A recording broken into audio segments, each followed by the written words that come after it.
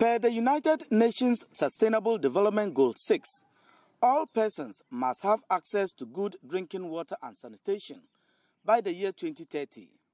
But in this part of the Sissala East municipality of the Upper West region, located in the extreme north of Ghana, it appears attaining this important goal is far from reality, as residents, especially women at Sakai, Nabulo, Gosi and Benebisi still struggle to access water. Wahala na wotu polvi. Sasa babra ale ya dalla masaka ma adalla lera. A wotu bin ha patu de hina alu adalla ka kunwa. Ba mo hopo na. Amaka ya lohoro ma asutu adalla le na ka kunwa. Na ha kana lohoro mama. Sometimes some of them even prepare food very late because they have to be in a queue.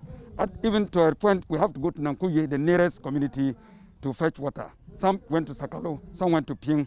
The plight of these residents at Sakai is no different from what pertains at Nabulo, Gosi and Benebisi. Setubawa narrates the ordeal she goes through to access water. Han wahala aya anganale. Ya pinta binere ya kaka sako akidi. One, di hefuone ayale akanko. Ya kaka niki he. Siya amrimi tulia. Usuma 7. Kaber nale bala abriya abrikonkodia ibra ka ya lidon akankodia siya ya kidiri tie balia na we se janna ibra ha mo halaga tu ipa ba da saka na me ya tu honfu tie ne ansi ja da se akoro akanda si don akankoto.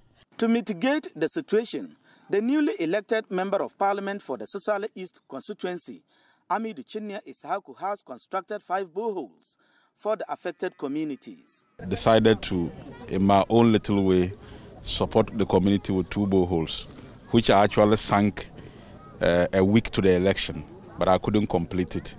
So last week I mobilized and came and completed them so that I can provide quality water to the people of Sakai community. So today I'm happy to be here commissioning the 2 boreholes that I have constructed for the people to get quality potable drinking water. Generally, when you go across the constituency, village by community basis, there are complaints of lack of water, and so I have so far drilled 5 boreholes, which I am commissioning today. 2 in Sakai, 1 in Nabulo, 1 in Gosi, and the 5th one in Gonewisi. So in all, I'm commissioning 5 boreholes across the constituency today. And as time goes on, as the member of parliament, I'll be doing more across the constituency. The construction of these boreholes is expected to improve access to potable water in the Sissala area. Reporting for Citi News, my name is Latif Mahama, Nabulo.